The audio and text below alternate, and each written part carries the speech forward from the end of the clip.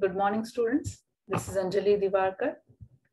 Today we are going to learn about a part of kinematics, that is projectile motion, right? In a previous videos, I told you about the kinematics and that too about a rectilinear motion. What we are supposed to recall, because it is related to a projectile, we are supposed to recall a motion of a particle is known if a position is known for all time t.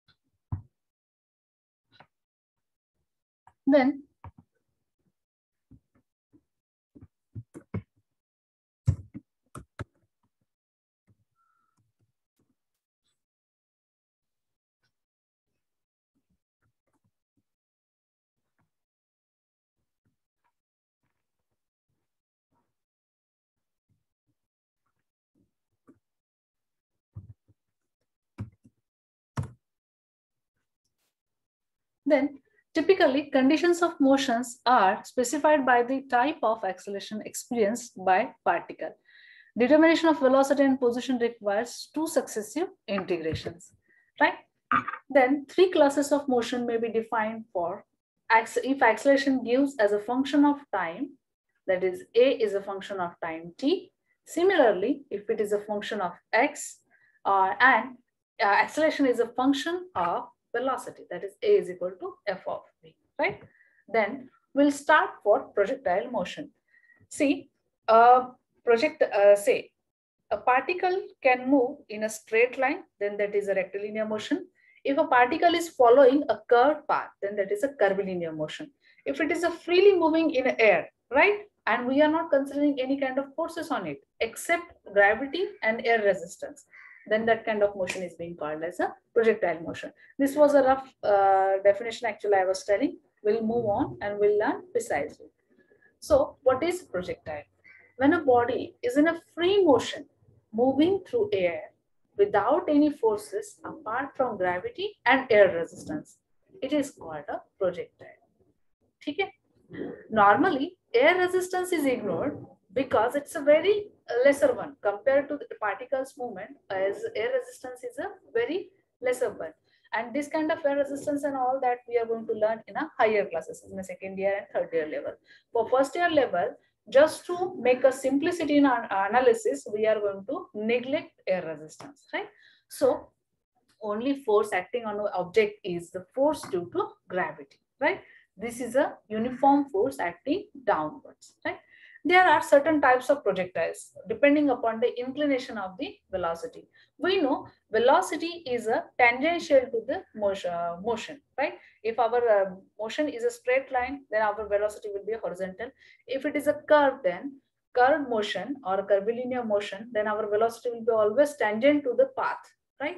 Similarly, there are three types of projectile depending upon the value of the angle between the initial velocity and x-axis. So if it is theta is 0, our velocity will be horizontal, right? So horizontal projectile will be there.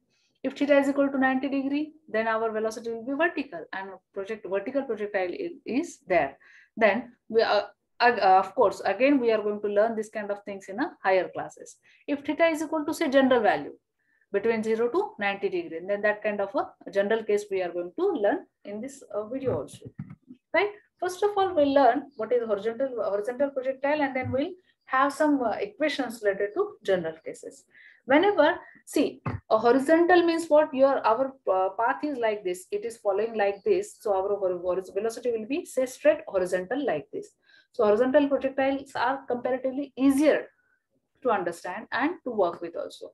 Only formula used in the horizontal direction is x is equal to ut only. If a general case is there, both velocities will be there. In a horizontal direction, separate velocity will be there. In a vertical direction, separate velocity will be there. So formula is x is equal to ut. In a vertical direction, like this, if a fall is like this, our y will be this intercept, okay, and uy will be straightway 0, okay. It's just a free fall. All the initial velocity is in the x direction only, so uy will be 0, okay. Uy will be 0 over here. So since ui is in a free fall, our a will be simply 9.81 meter per second square. And our formula for s, that is just to know the position, is equal to ut plus half a t square. As u is 0, that term get vanished, and the displacement is y is equal to only half gt square. So we'll learn some basic formulae related to a general case. That is, if theta is between 0 to 90 degree. In that case, our velocity will be having two components. One is a Vx, that is in horizontal direction, and second one is a vertical direction. As we used to resolve force in a two directions, and the inclination, if the inclination is with the horizontal, our horizontal component will become cos and vertical will become sine. Similar to that, our vertical component will become sine, that is V0 sine theta minus gt term will be there. And our horizontal component will become cos, that is V0 cos theta. V0 stands for initial velocity. Position, to get a position, our formula is velocity into time. Similarly, whatever velocity we got in this formula, we have is used over here, and we have multiplied it by time. Then equation of a path, that is trajectory. So this is equation of path. It is following parabola. So equation of parabola we are using over here. Time, maximum height, whenever time is that time, if it is starting from origin and reaching to maximum height, that is a time of maximum height. Time of flight is a combination of reaching from origin to maximum height and that maximum height to downward position. That is, again, it is reaching to ground.